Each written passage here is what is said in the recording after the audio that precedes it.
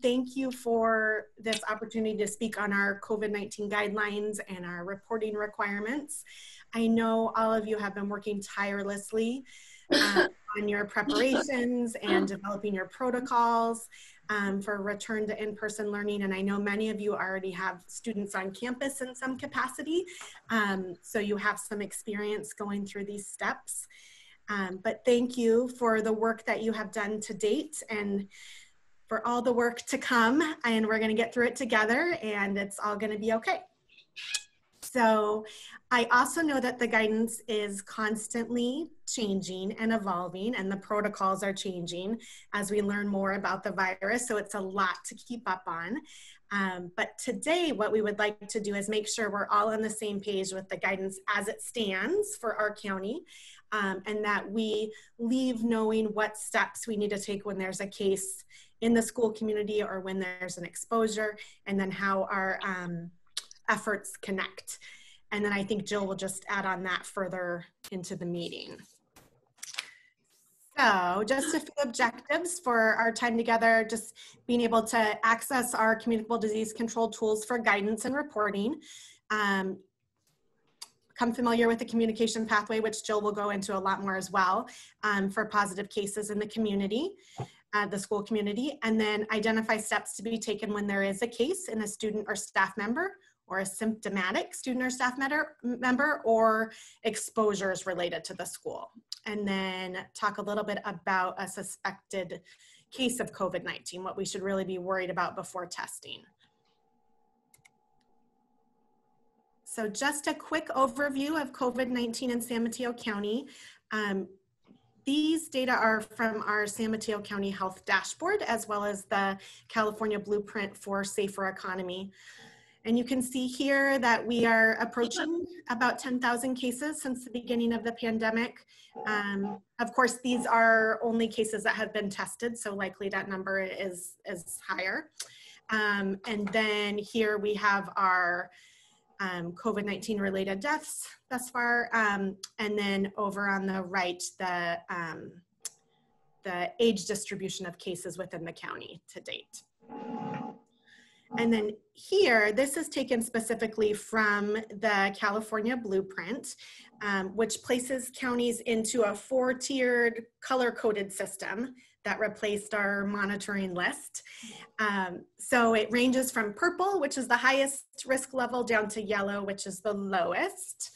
And there are 2 variables that factor into these tiers. The first one is the number of new cases daily per 100,000. And then the second variable is the positivity rate, so the percentage of tests positive. And this is over a 7-day period. So purple indicates widespread risk, and that's where we were before. And as many of you know, I'm sure we just recently were downgraded to the red tier, which indicates substantial risk. So moving in the right direction. And these are our specific San Mateo County numbers from September 5th to September 12th. We had 6.6 cases per 100,000. So that puts us right kind of in the middle of that red substantial tier. And then we had 4.5% for our test positivity rate, which is actually lower than the red tier. But as soon as you have one that falls into either of those 2 variables, then you land in that tier. So the highest one trumps the other one. So we would need to remain in this tier for 2 weeks for the option to resume in-person learning on a wider scale, which I'm sure you're all aware of. So it's a step closer.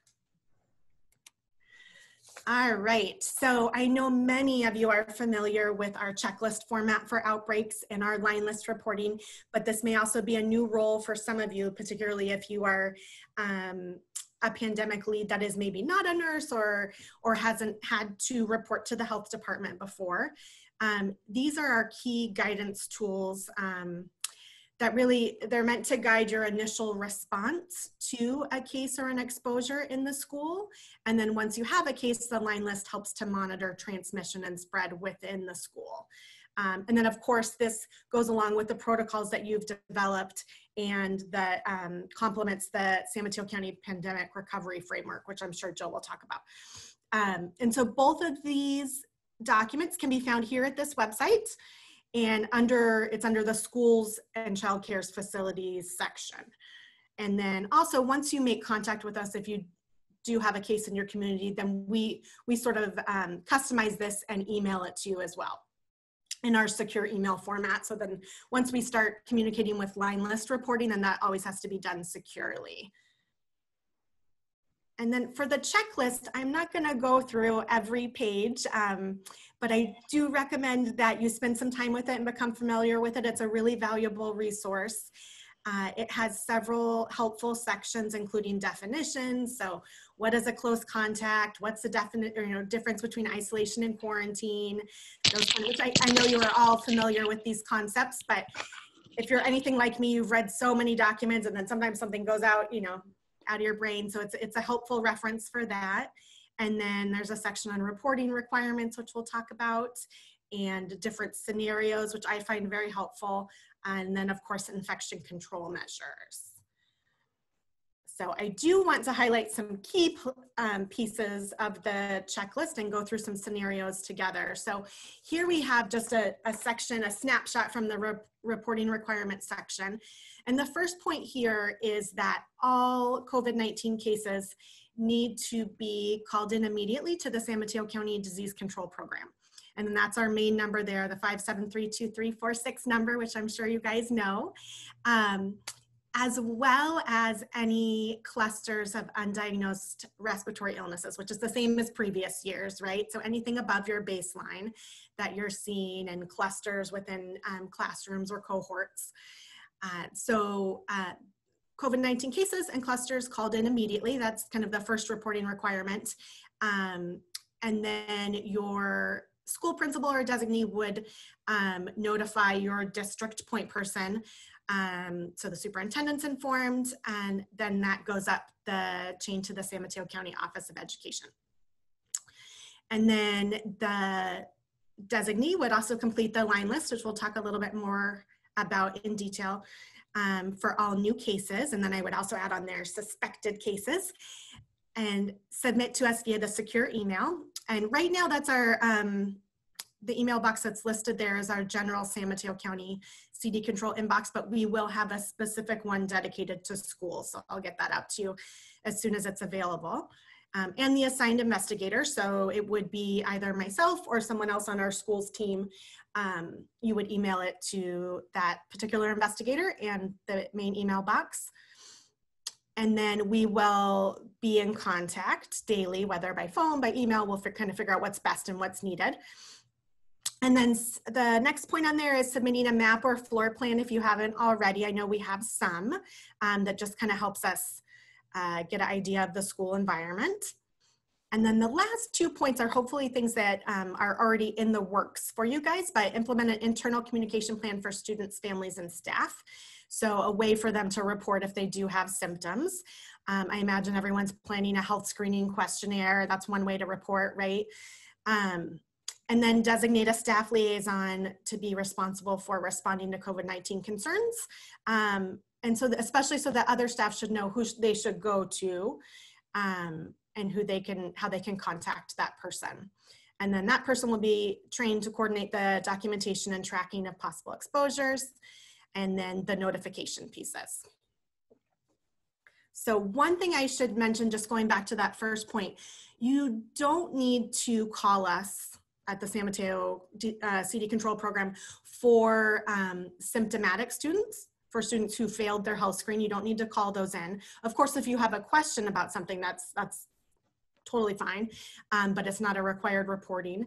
And you don't need to call us for ill students that are sent home. And we'll talk about some steps that you would take in those scenarios, unless you are starting to notice a cluster. So it's really just the confirmed cases or the clusters that you would call for reporting purposes. Also, you don't need to call for a positive case in a family member either. So that student will need to be quarantined, and we'll talk about that, but you don't need to call to report the family member. Unless, of course, there's a question or concern, and we can talk about that. All right, so this is another snapshot from the checklist from the scenario section. And so the first column here is the situation, right? Whatever scenario it may be. And the second column is the action steps the school would take. And the third column is the communication steps the school would take.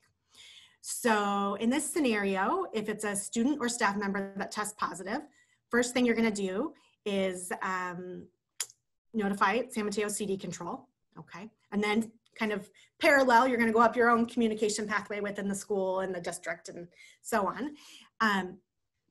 The confirmed case should be isolated and excluded from school for at least 10 days after symptom onset, or date of positive test if case is asymptomatic.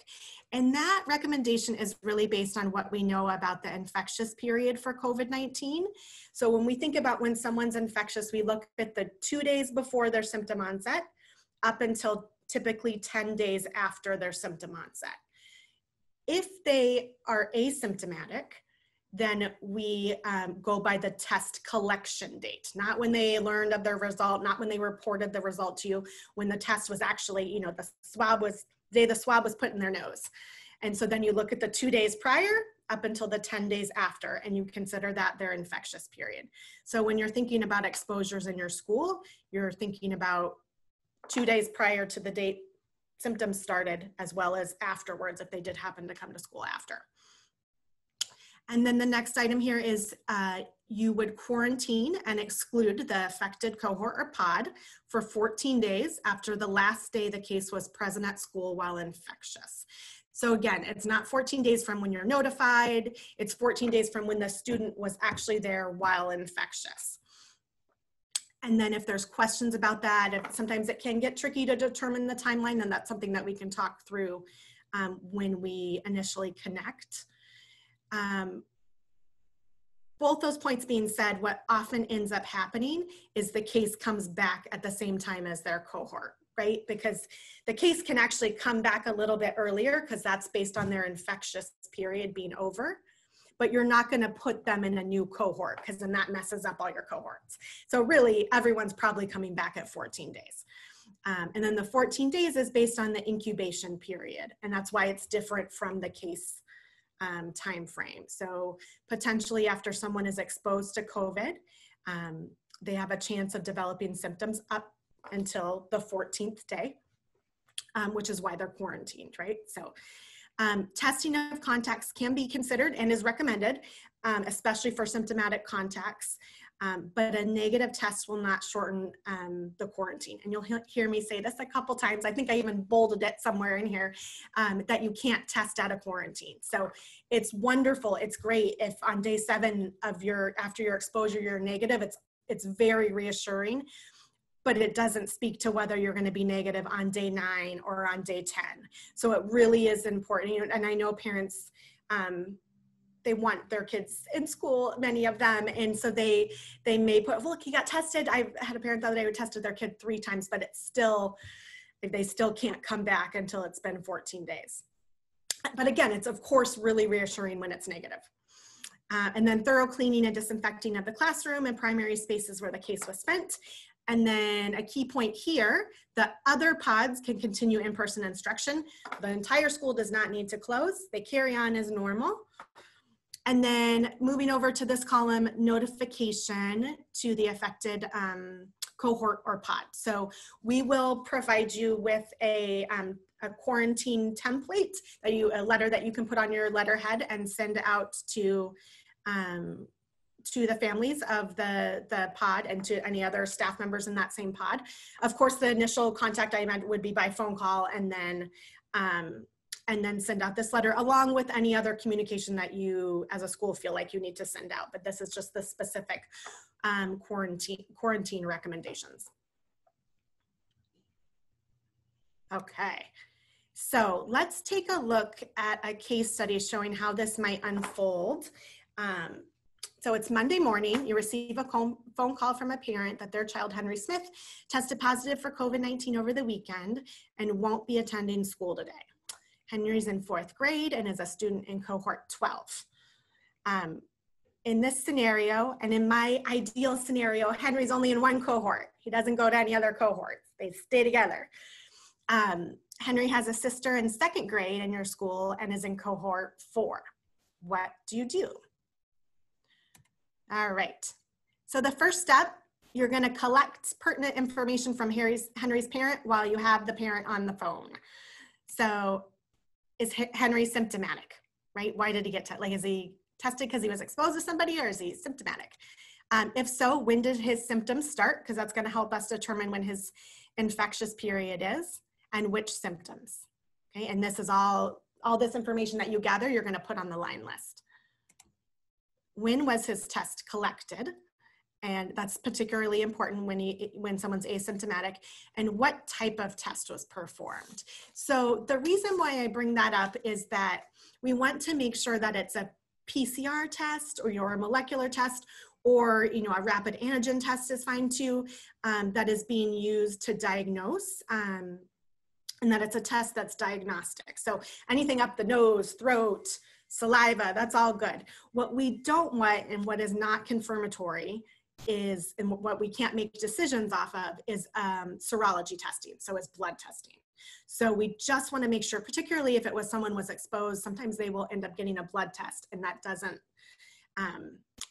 help us much at this point. It's checking for antibodies. It doesn't give us a good sense of acute infection, whether someone's infectious or not, whether it was a past infection or ongoing infection. So really our decision making is based on a molecular test, so a PCR, or there's some similar other types, or a rapid antigen test.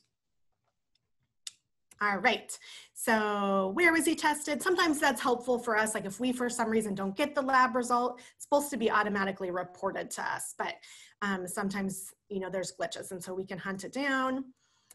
Can he think of any close contacts at school, really outside of his cohort, in the 2 days prior to his symptom onset for when he was at school last? This, when you're on the phone with the parent, and hopefully, the parent and Henry can kind of think through, was there, like, did you sit after school with Joe for more than 15 minutes within 6 feet of each other? Any type, ideally these things are not happening and it's not going to be an issue, but you just never know. So that's always helpful to know. Has he had any known exposures to anyone COVID-19 positive? That's helpful to know. And does he have any siblings at the school or other schools? All right, moving on. There's a lot of steps to this one. Okay, so you're going to inform the parent that Henry will need to remain out of school until he reaches criteria for discontinuation of isolation, which is the 10 days that we were talking about before, but just in more detail, it's 10 days from symptom onset. He also needs to be fever-free for 72 hours, so for 3 days, and those 3 days can be the last of the 10 days. That's fine. But sometimes it does, rarely, but sometimes it does extend it. So if someone's still febrile on the 9th day, they still got to go, we still need the 3 days. So they're really not going to be cleared for 3 more days. And then, so 72 hours without fever reducing medications, and then an overall improvement in symptoms, right? Heading in the right direction. So if he's asymptomatic, it's going to be 10 days from the collection date.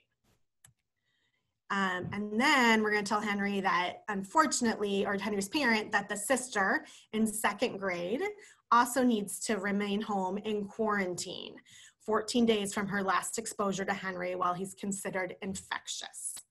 So this can get a little tricky when you have a household member who's positive.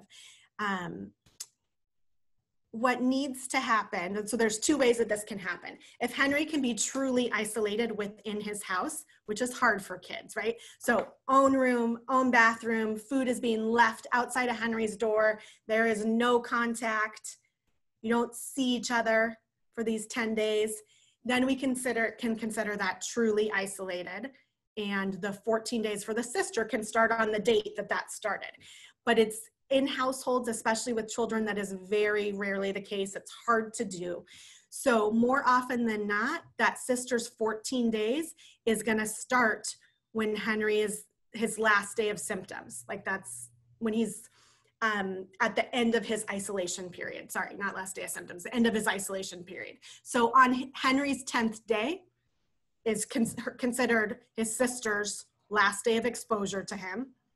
while he's infectious. So her 14 days starts on his 10th day, most often, which means the sister's going to be out longer than Henry. Again, testing's recommended. It will be great. It would be great, but it's not going to shorten quarantine. So, because you can't test out of quarantine. So Henry's sister is going to be out for quite a while. All right. And then you're going to call CD control and you're going to follow your school communication chain, and you're going to provide all this pertinent information regarding from Henry's parent and how many students were in the cohort. You are going to have the cohort information and, you know, keep track of it. We will get it from you if we need it, but you don't need to report all those names to us. But to have an idea of how many and whatnot is really helpful. Then you're going to notify the staff and families of Henry's cohort of the exposure while maintaining confidentiality. And I know everybody knows this, but I just have to say that it is so important that we maintain the confidentiality. We don't share any of the information with the other families and other staff. There really should be at your schools kind of a need to know team, right? So we want to keep that circle as small as possible and really try to protect patient student staff confidentiality. So we're going to, you're going to inform them that there's been an exposure. They need to quarantine for 14 days. You're going to provide them that quarantine notice on your letterhead. If in school currently, when you find out this information, the cohort members should be sent home as soon as feasible. So you're calling, you're explaining the situation, parents are arranging to come pick them up. It's going to take a little while, but it should be as soon as feasible. And then siblings and household members of the case also need to quarantine. So Henry's sister, for example, or if Henry had a parent who was a teacher at the school, that parent would also have to quarantine.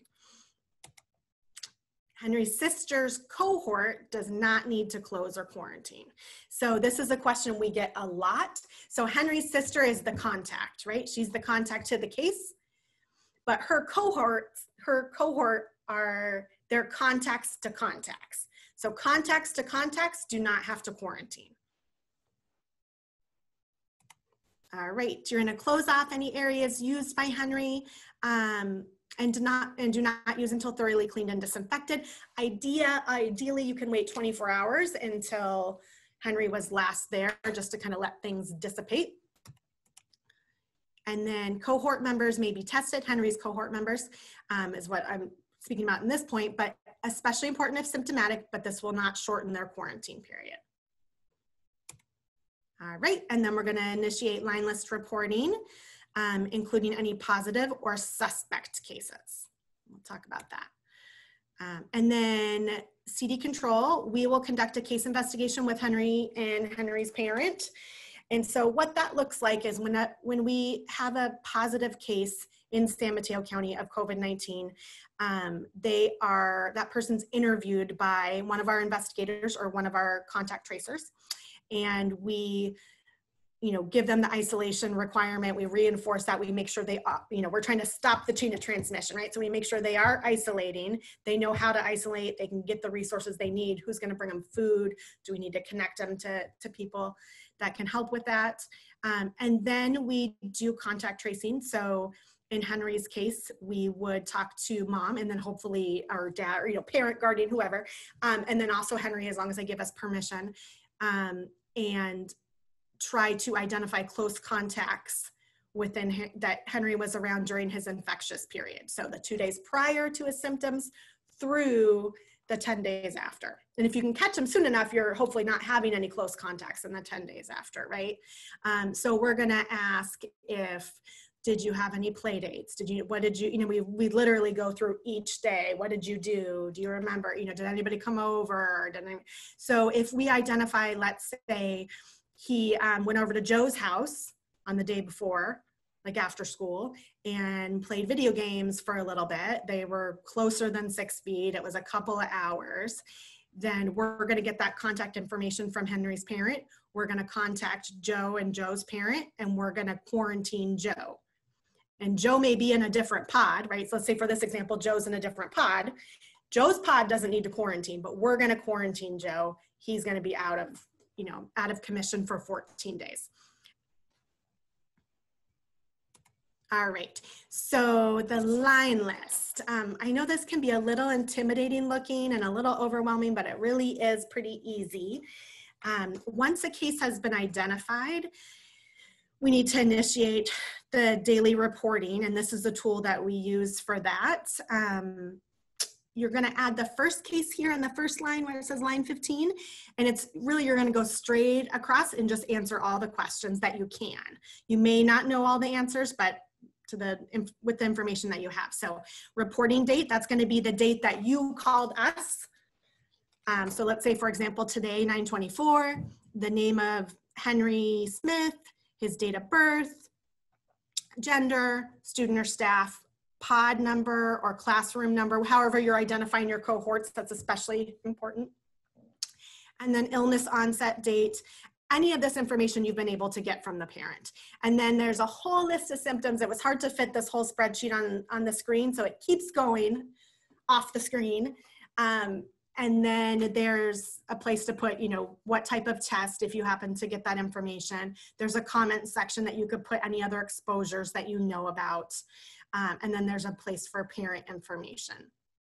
And so this has to be submitted every day. Let me just close that. Okay, and ideally what it looks like, right? This is what I like to see is, so it's gonna be 9/24, all of Henry's information, and then it's gonna be 9/25, and you're gonna write right next to it, no new cases. And then you're gonna email it to me. And then it's gonna say the next, and you're just gonna continue adding to that list. It's gonna be 9/26, no new cases. 9/27, no new cases. And so even if there's no activity, which is what we hope to see, you still have to send it in. And then once we've reached 14 days from Henry's onset, then we can discontinue, as long as we've had no new cases, we can discontinue line list reporting. And then the other thing you will add on here is any suspect COVID cases. And this is once you already have a case in the community, our bar is lowered, and we're trying to identify any possible other cases. So let me show you what that looks like. So this is in the checklist. This is just a little snapshot from it. And this is what we would consider a suspect case. So in the absence of a more likely diagnosis, okay, so for example, in the absence of, like, they had a positive flu test or something, that's helpful, but at least one of the following. So fever and cough, fever and shortness of breath, new loss of taste or smell. That's a pretty key indicator for COVID. So you just have to have, if you have that one symptom, we would be highly suspicious. Painful purple or red lesions on the feet or swelling of the toes, which you may have heard that referred to as COVID toes. Pneumonia on clinical exam, or ARDS, acute respiratory distress syndrome. So the other option would be, if they don't have one of those, at least two of the following. So you can see this is a huge list of symptoms, and it's going to catch a lot of things. And we're going to figure out, we're going to wade our way through it. We're going to figure it out. But, two of these more common symptoms here in conjunction. One thing to keep in mind with children is that they still present with fever and cough, but just not as often as adults. So I think a recent report came out looking at like 260 or so children, and 50% of them reported fever and cough as their most common symptom, versus adults, 70% reported those as their most common symptoms. So, and then I think 1/3 of the children reported more of the GI symptoms, diarrhea, vomiting, stomach pain. So there's really a wide range, and we have to keep in mind that children, as with other illnesses, they don't always present typically. So anyone who meets this criteria ideally would go on your line list. Okay, another scenario. It's Tuesday morning, it's a really bad week, and one of your teachers, Flora Jones, calls out with a fever and headache. What do you do? Okay, So you're going to gather information regarding Flora's symptoms and onset. Did she work during the 2 days prior to symptoms? So you're mentally preparing yourself, right? You're not doing anything yet, but you're like, oh, okay. Because you want to be able to kind of move quickly into action if she does actually have COVID. You're looking at Flora's cohort and possible other exposures. And again, I say per Flora and per records because we want to protect confidentiality. We don't want to go hey, did you spend time with Flora? Did you spend time with, and I know nobody would do that, but just as a reminder. So it's, hopefully she teaches one cohort. But was there when we get to that point, was there an in-person staff meeting? Was there other things that you can think of that she may have been involved in those 2 days? And then encourage Flora to seek evaluation and recommend testing. And during this time, Flora's cohort remains open while awaiting more information. So her test comes back positive. Her symptoms started Monday evening. Remember, she called on Tuesday. Her symptoms started the night before. You have determined she worked on Monday. Okay, so what we're worried about, we're worried about Monday, Sunday, and then I even worry about Saturday. I just automatically do the 2 full days. But you don't have to worry about Saturday and Sunday. I have to worry about Saturday and Sunday. But you guys are focused on Monday. And then she only taught cohort 5, which is fabulous. She does not report any close contacts at school. Now what? All right. So you're going to give Flora the same spiel. She has to be out for 10 days, fever-free for 72 hours with no fever-reducing medications or an improvement in symptoms. You're going to notify us in your district contact. You're going to notify the staff and families of Flora's cohort. While maintaining confidentiality, you're going to send a quarantine letter. Okay, and if in school, they're going to be sent home as soon as feasible. You're going to close off areas, same thing, clean and disinfect thoroughly. And again, cohort members may be tested, especially if they're symptomatic, it's important, but this will not shorten the quarantine period. Okay. Oh, another one. Oh, and then we're going to do line list reporting. And then we will do our case investigation with Flora, like we did with Henry, and try to dig up anything else. All right, and then I'm just gonna briefly highlight these two because I know we're getting close to time, but so this one comes up a lot as well. A family member of a student or staff member or another close contact comes up positive. So let's say, for example, it's Sarah, and Sarah's mom tests positive, okay? But Sarah's mom doesn't work at the school, she works somewhere else. What are we gonna do? So these are your steps here. You're gonna send Sarah home. Hopefully she wasn't sick in the first place, but you're gonna send Sarah home because she's a contact, right? She's a contact to her mom. She should be quarantined for 14 days from the last exposure to the case. Again, this is gonna get sticky because Sarah probably cannot quarantine away from mom, unless one thing we do with the county when we do our case investigations is when someone can't successfully isolate in their home, we offer them alternative housing. So if we are able to pluck Sarah's mom out of the house, right, and another adult is there to take care of the family, then Sarah's 14 days would start on that date that mom goes to the hotel or goes to the alternative housing place. If not, and if there's still some level of contact, which there probably will be when it's a parent and a child, Sarah's 14 days is going to start at the end of mom's 10 days. So she's going to be out probably more like 24 days or somewhere around there, depending on when mom started getting sick. Testing can be considered, but will not shorten the 14-day quarantine. Can't test out of quarantine. And then Sarah's classroom remains open. Her pod remains open because they are contacts to a contact. They don't need to quarantine. And then we do not recommend sending out, we don't have a recommendation to send out exposure notices in that type of scenario. I know some schools do have that in their communication plans, and you should follow what you have set up. I think you can make arguments either way. It could raise panic, but then also there's panic from lack of information too. So But we don't have a formal recommendation that you would need to make a notification at that point. Next one, this is also taken from the checklist, also a little tricky. So a student or staff, let's say they screen positive on one of your health questionnaire screening, right? Hopefully they don't make it into school. Or let's say they're at school and they develop a sore throat and a fever. You're gonna isolate them immediately, and wherever you plan to isolate, you're gonna send them home. You're gonna recommend testing. And then you follow the path for if they're positive, or you follow the path for if they're negative, which is also laid out in the checklist, what to do in those instances. It is sometimes tricky if they are not able to get tested. And that could be if the parent doesn't want them to be tested. It could be the provider had a low index of suspicion. It could be for a number of reasons, but really if they meet that suspected definition, right? The two of those symptoms listed in the top box, or sorry, the one of those symptom clusters in the top box or two in the bottom box, they really should be tested before they return to school.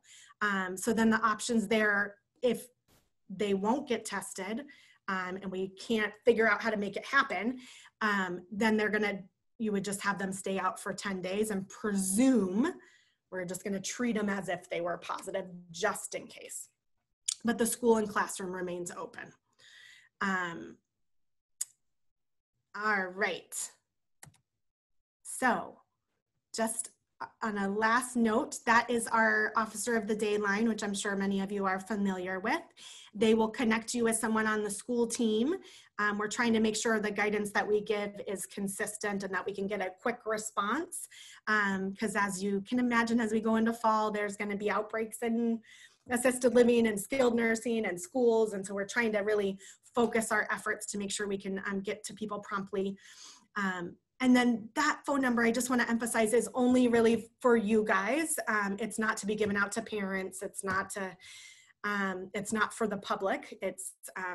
It's a resource for school nurses, district, the pandemic leads. So just to keep that in mind. And then that's our email box. And again, there will be a more dedicated COVID schools email coming shortly. Okay, I think those are my main points, Jill. So I'm happy to take questions, or I don't know how you want to handle that piece. I see there are questions in the chat box. Oh, yeah. Okay, so if you want me to go through these. Yeah, that would be great. So let's start with one of the things I saw was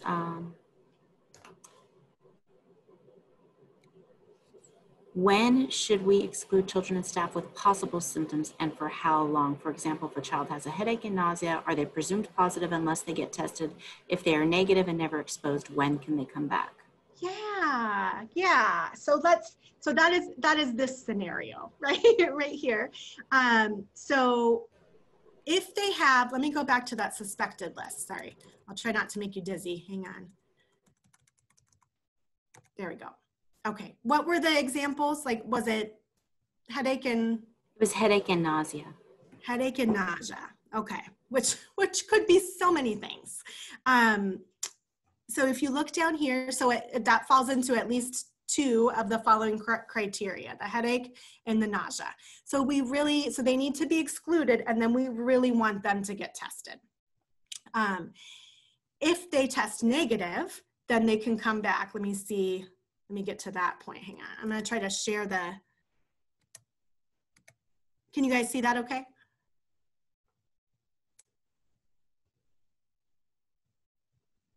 Okay. All right. Can you see the checklist? Yeah? Okay.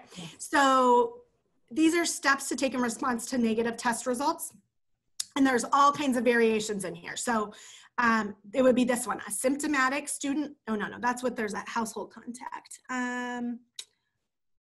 Okay, a symptomatic student or staff member tests negative for COVID-19 without close contact to a known case.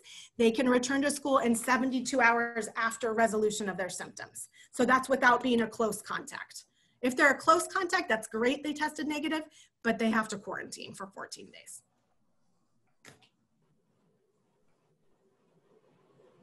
I'm back.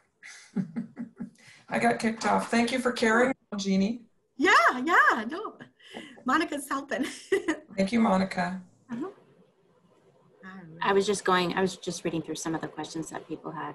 And is there a distinction between resolution of symptoms and improvement of symptoms? Yeah, it's a good question.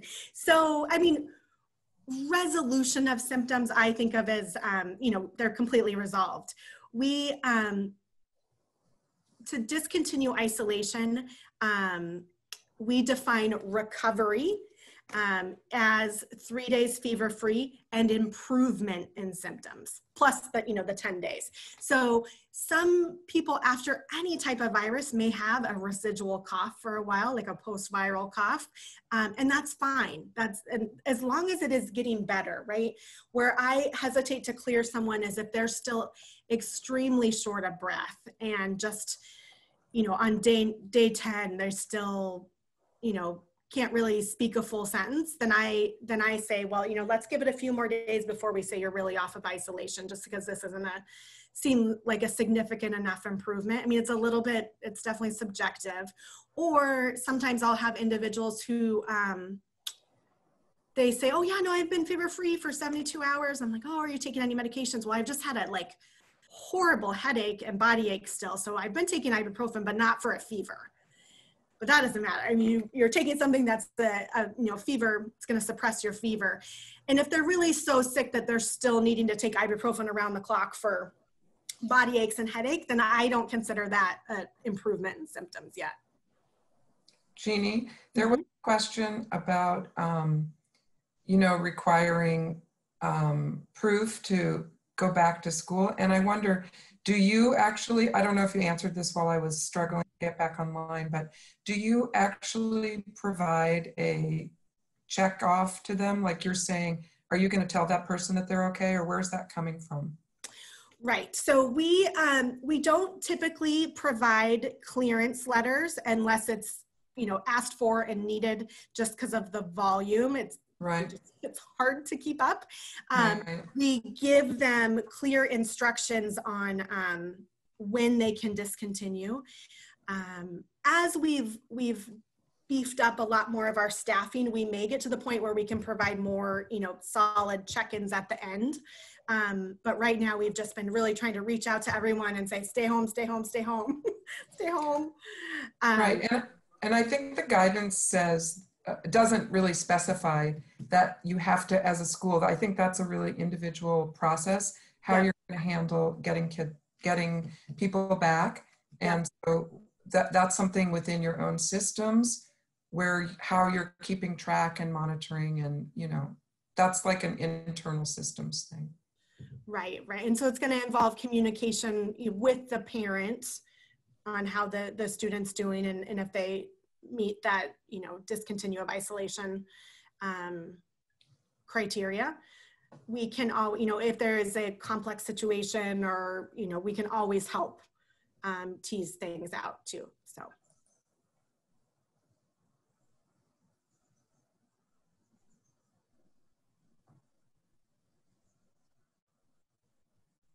So here's a question about requiring, oops, I lost it. Requiring test results from teachers and employees. Do you have any guidance on this? Can nurses require it for public health reasons? I guess, I think, Jeannie, correct me if I'm wrong, but anybody who gets tested, you're going to have a copy of that testing. You're going to get it, right? Yes, if they're a San Mateo County resident. Right.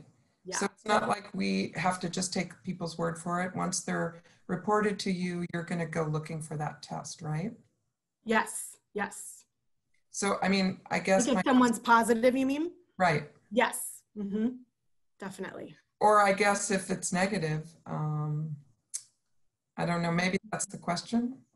Like, how do we know if somebody really got tested? I don't know. Can school nurses require that staff show negative tests? Do you think that's the question? I'm not sure. Do you want That was my question. Yeah, that is the question. Thank you. Okay.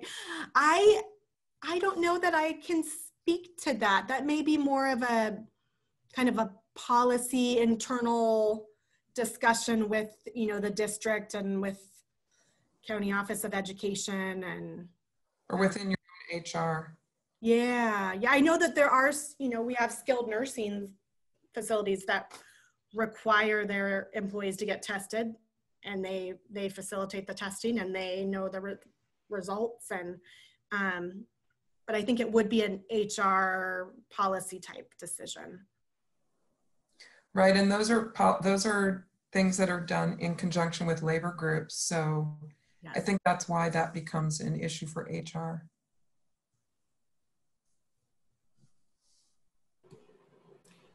Jeannie, will these slides be available? Yes. Jill, I'll send you a new copy. I made a couple tweaks to it. So. Okay, great. And I have a shared folder that I'm going to talk about later in the presentation where I can put that. Okay.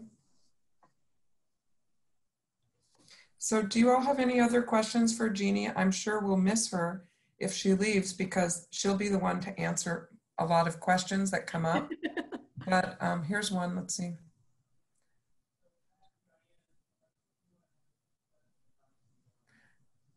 Are you reading the chat, Jeannie?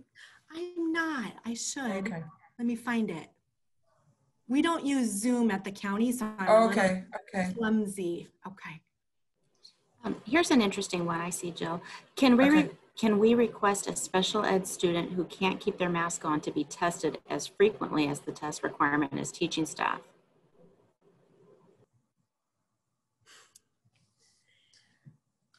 Well, require, I think that's the kind of key word. I think everybody can make their own policies. So I think that the rule is you can always be more strict than the public health guidance. So if you make a more strict rule, that is up to the individual, you know, district or leadership team to decide how they want to handle that. Do you have something to say, Jeannie, about that? No, I agree with that. Yeah, I was just looking at the chat. Okay. Looks like there's a couple other ones in there. If the person is symptomatic with other symptoms besides a fever and has been fever-free for 72 hours, does the 10-day period start 72 hours after the person has been fever-free or 10 days after the last? So the 10 days starts at the first symptom when they first become sick. And then the 72 hours is in addition to that. So they need to meet 3 things. This is how I think of it. They have to be 10 days out from when their symptoms started.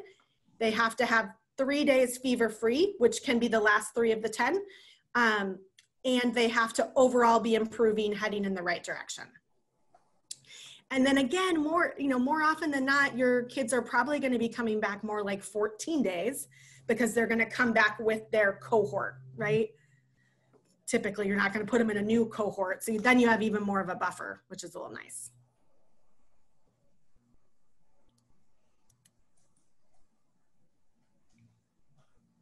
All right. So, Raya, I think you're the, are we recording this presentation? It looks like we are. Oh, I'm glad I didn't know that. That's good. Yeah, I'm recording. Looking up here on the top. Is that true, Raya? Yeah, I'm recording. Okay, so the answer is that we are going to figure out how we can make the recording available. I think one thing I know about Zoom is that it records every single thing, and it's sort of hard to edit things out. So I heard this recently from IT, little presentation that I went to. So yes, it is recorded.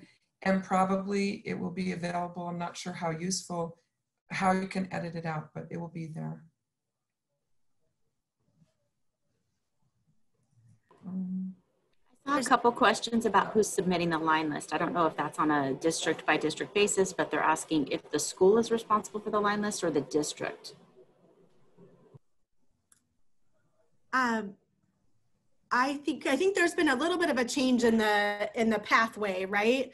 I think the most updated version of the recovery framework says that there's going to be a school liaison at each school.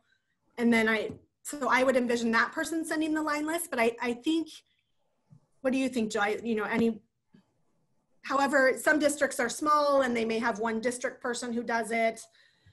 Well, here's what so there were some questions about the line list, and what I said, I hope this was true, is that if somebody needs to do a line list, you're going to send it to them and prompt them, even though you can find it elsewhere. You're not going to just say, okay, so start a line list. That's number one. Is that true, Jeanne? That's true. Yep. Okay. So once the line list gets sent to the point person who made the call, that person is your pandemic lead, right? So that should be the person who maintains the line list. I mean, classically, school nurses have been the people who have done the line lists for other communicable diseases. And hopefully, and I know it's true, many school nurses are the pandemic leads for their schools. And I think that's a really smart idea, because we already know how to do line lists. It's something that we're good at. We have been doing this for forever. So if it's not the school nurse, or you don't have a school nurse, then whoever your pandemic lead person is will be the person who contacts that number, talks to Jeannie or somebody on her team, and will get a prompt with a secure email with the line list. And so you don't have to go figure it out. They're going to let you know, you got to do it. Here it is, right? And then someone asked if the same line list is used for the whole school year. No, it is only used for, ideally for 14 days, right? Which is the incubation period of COVID. So you may, depending how this year goes, you may have several, different line list reporting periods. But basically, if there's a case on September 24th, then we're going to do it for the next 14 days and hopefully see no new cases. And so we're convinced that there's no ongoing transmission in the school. But then in December, you might have another one pop up, and then we start again. So it's a new line list each time. So I see that there may be some guidelines through CDPH about recommendations for providing negative tests. And I don't really have a moment to dig into that now, but what I do recommend is that you talk to your administrator. If you're the pandemic lead, or you're the administrator, you just need to know what your policy is on that, and see, there is some guidance, maybe even from the superintendent's office, about that there may be a good idea, but I don't want to say that right off because I'm not reading the detail of it. So check in or check back with me. We have a lot of communications. Or if you're the superintendent, you're on this meeting, you can check at your next superintendent's meeting to discuss with Nancy. Jill, I can also go through and just jot down any questions we haven't gotten to yet, and then email the responses, if that would be helpful. Okay, that sounds great, because I do have some other things to work on and then to talk about, and then also we have a tool for submitting other questions as well that come up. So, or I can send you a copy of the chat at the end, Jeannie. Sure. Or, yeah. Does anyone have any other burning questions for Jeannie? I know, it's hard to get, it's so wonderful to have you here. And you are able to answer their questions so much better probably than I can. So I just want to make sure that if anyone has another burning question for the school lead, please ask it now. Let's see. If the student is asymptomatic contact, how soon after beginning quarantine is it recommended that we require testing if we're going to do so? So if you are going to require testing, there's different studies that say, pinpoint different times. I know there's a neighboring county that recommends that 7 days after exposure. The the average number of people would develop symptoms of COVID within that first week. That's the most common time. So if you get a negative at day 7, that's very reassuring, right?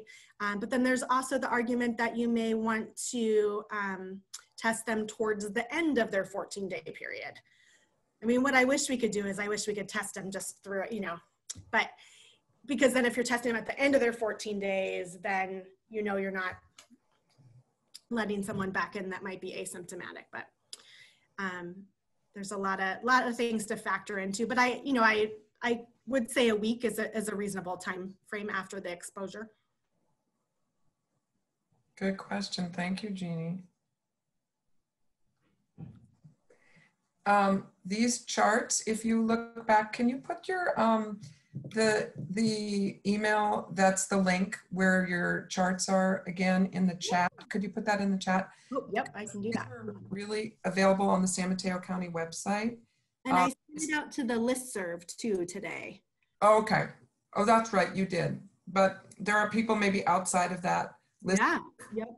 So, and it's a well-organized site in general. If you want to just kind of try and find the most current guidance, it's easy to find there as well. The San Mateo County COVID website, public health website. Yeah. So, okay, so that's the place to get that. And yeah, that's the website. And then if you go in there, you'll see the checklist guidance, and almost everything in this presentation was in there. Mm-hmm. Side of some of the overarching things about San Mateo County being in the red tier. That's more of a California website, government website, not the public health. Okay, so Jeannie, thank you. I hope I don't have to talk to you too much. I know, it's always nice, but let's hope it's not too frequent. Okay, and I look forward to meeting with you again. I know we're gonna talk about maybe the frequency of our meetings could be a little more frequent this year. So maybe we could get some little updates from you that might help alleviate some of the stress on your staff if the school nurses are helping guide their teams with the, some of the answers to burning questions and things like that. That would be great. Yeah. Thank you. Thank you.